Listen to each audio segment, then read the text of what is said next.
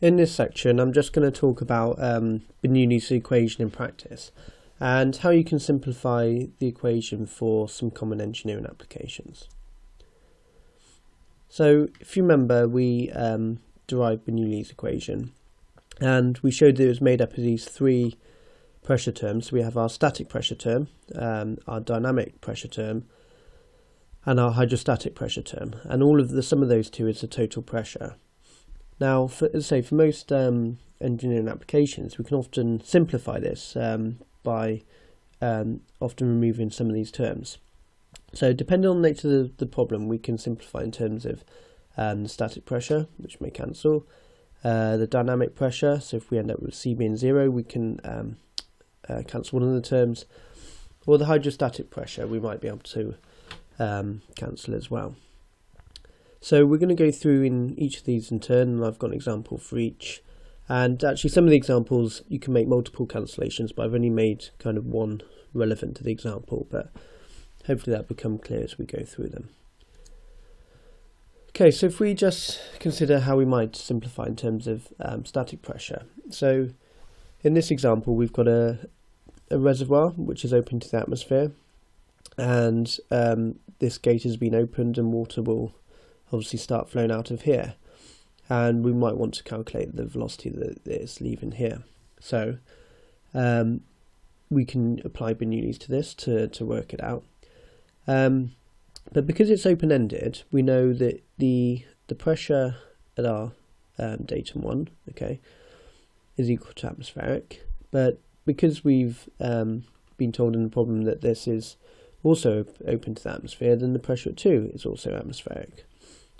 So if we take our Bernoulli's equation between 1 and 2, then if we know that P1 and P2 are equal to atmospheric, then if we put them in, they will cancel and they will leave us with this equation. So we can work out so what it would be saying is that the velocity of the fluid here would be proportional to the difference in height between 1 and 2 as well. So just remember here, although this is written, they've got a hydrostatic term on this side and a hydrostatic term on this side, you don't need to know what Z1 and Z2 is. You could, because when you rearrange this, if you were interested in the velocity at 2, for example, then if you rearrange this, you'd have the difference in Z. So you don't need to actually know what they are, you just need to know the difference between them.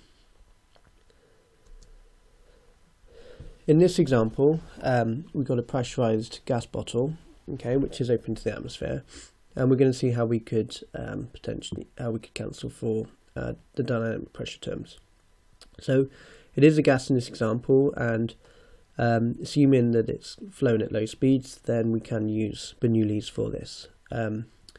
Okay, so let's say the gas is flowing out of this bottle. Now, because there is pressurized gas in here, this is like a reservoir, and the velocity of the fluid in this reservoir, if we assume that this is quite a large cylinder, then the velocity of the gas in this pipe will be much much than the velocity of the gas that's exiting the pipe into the atmosphere. Okay, and because of that, we can say that if it's much less, we can say it's negligible. So we're basically going to assume, or it would be reasonable to assume, that the velocity of the gas in the tank is 0, and that we don't know what the velocity of the gas is. Maybe that's what we're trying to calculate. So from Bernoulli's, again taking it between points 1 and 2 in our example, we can basically cancel out this term, okay, because we can say that C1 is negligible, and therefore we're going to set it to 0, so this term would cancel.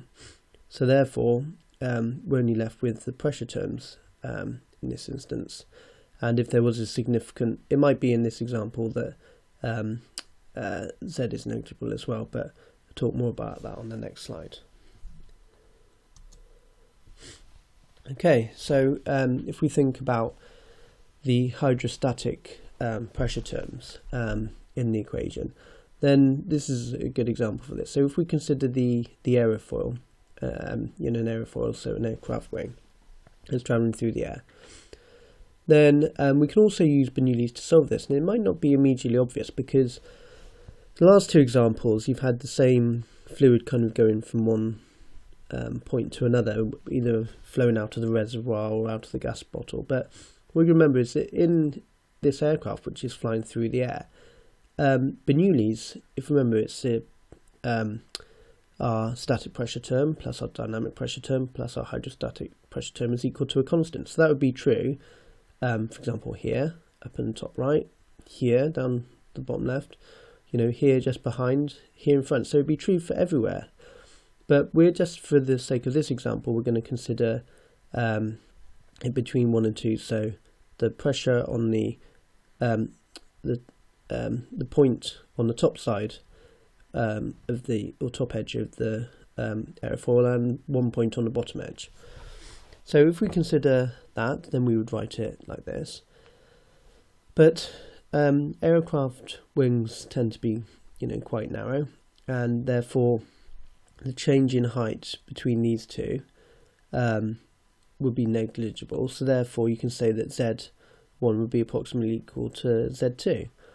And if you do that and you substitute it into here, then these two hydrostatic terms would cancel each other out. So therefore you'd be left with this equation, okay? So you'd have your static pressure term plus your dynamic pressure term, but no hydrostatic pressure term. Okay, so you can see now there's 3 examples, and you can obviously have multiples. You might be able to cancel out or set to 0 a number of these things, depending on the type of problem you have. But there's some common ways in which you can start to cancel out terms in the Bernoulli's equation to make the calculation simpler. Okay, I hope you enjoyed that lecture. Thanks for listening.